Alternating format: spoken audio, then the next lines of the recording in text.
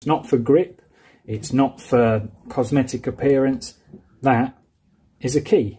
Now when you open up a ball valve, here's one I unscrewed earlier, you'll see one side here has notches taken out and the other side here doesn't. And there's a reason for that. This handle, I'm going to have to do this off camera or I'll knock the camera flying. With a great bit of tug and force, comes off.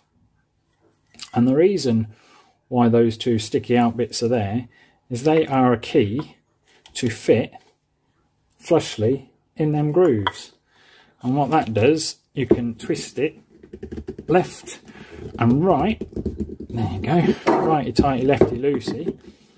Pop your handle back on, and what that does is that tightens